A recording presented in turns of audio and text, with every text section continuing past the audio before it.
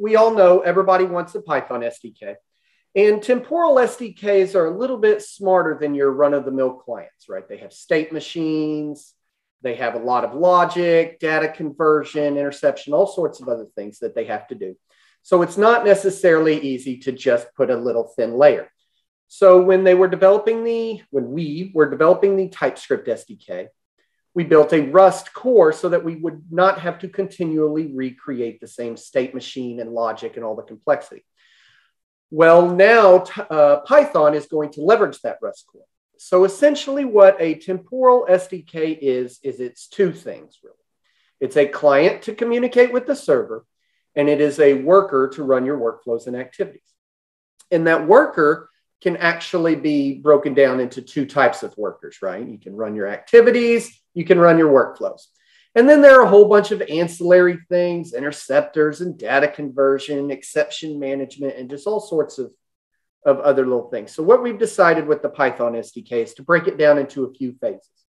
The initial phase, phase one, which is already complete, is a full-featured client and 99% capability for activity workers. So you can run activities in Python right now just fine from any other language.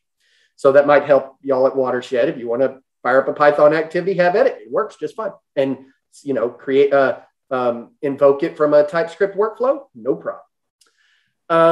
And I'll go through how it looks real quick here in just a second. And then the next phase, the phase that I'm actively working on once I get off this meeting, is developing workflow support inside the workers. And that's fairly complicated due to a lot of the things that we support with workflows. And then the final phase, which may not have a whole lot of user visibility, is about sandboxing those workflows in order to prevent non-determinism from creeping into your workflows, which is an important concept for us, but may not be as visible to others. So the completed, right now we have version 1 alpha out there, right? The only version out there. It is a full-featured client and it contains activity support. And it's fairly simple to use. Basically, you can create a client by giving it where you want to go and a whole bunch of other options that aren't shown here. You can start a workflow and you can wait on the workflow or signal the workflow or cancel the workflow or query it or all the other things that you expect a client to do. In addition to that, we have activity support. Now, hold on, I should just show how it looks in here. So an activity is basically just any function. Now we've actually changed this in phase 2 to require a decorator on top of this, but for the version that you would get from the Python packaging now, this would be it, right? So basically here's a very simple activity. Inside, and then I have a Golang worker that invokes this activity. So it's to show, because I don't have workflows inside of Python yet, it's to show that another language can easily execute and run activities, right? So you literally just create a worker. We leveraged a lot of existing constructs in Python to be as clean as possible, specifically with async. So you could create a worker. This is a client executing that Golang workflow, and that will invoke this activity and return it. It's really that simple. But like I said, there's a lot of, there's a full-featured client, so all the things that you could want to do with a client, and then a almost full-featured with the minor exception of async activities, which is an not very often used piece. We have activity support too. And it's more advanced than just normal. Oh, look, you have an async function and it can run activity. It's an activity. No, we support synchronous functions. We even support multi-process functions and make sure that all of the pieces back and forth are pickleable. So if you have, we support all the heart beating and everything that you might need inside of an activity. So it's fairly feature rich. However, it is alpha, and being alpha means you might not want to marry to it. We've already changed some of the API, and we'll probably continue to do so in this latest phase. So that's phase 1. It's out there. It's alpha. Use at your own risk, but it works, type of deal.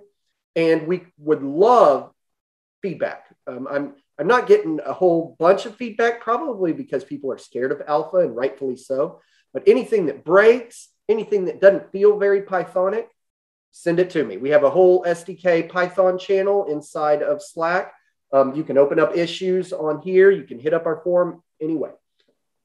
So the next phase is phase 2, and that's to get the actual workflows going, right?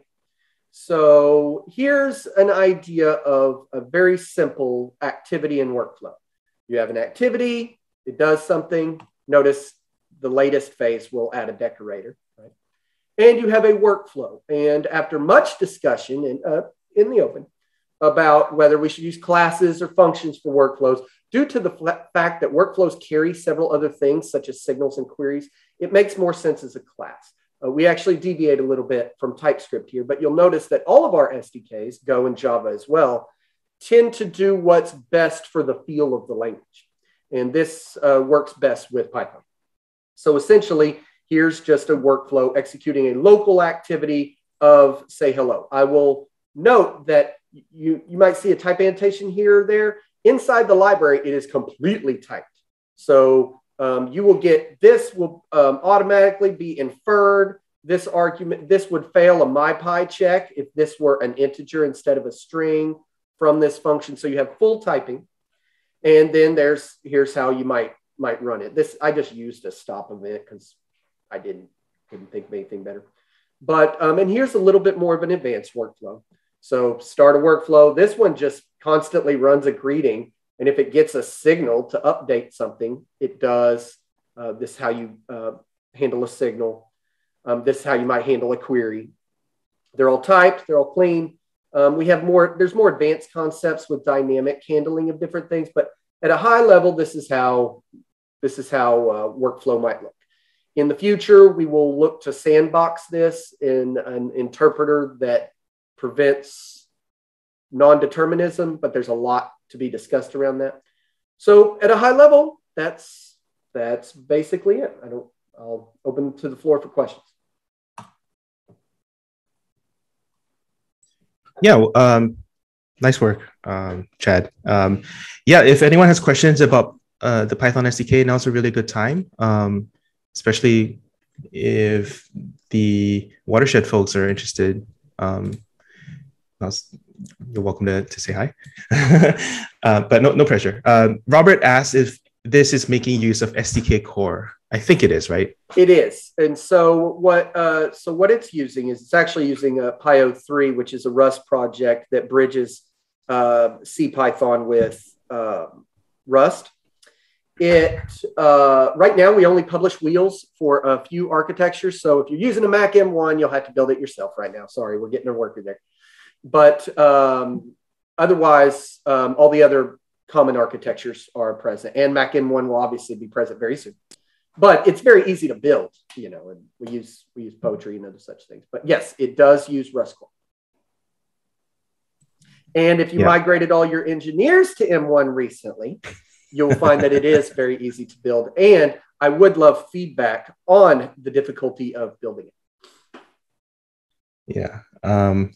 You should be able to literally clone it. And so long as you have Rust present on your machine, basically just use Rust up and just like NVM if you're TypeScript people.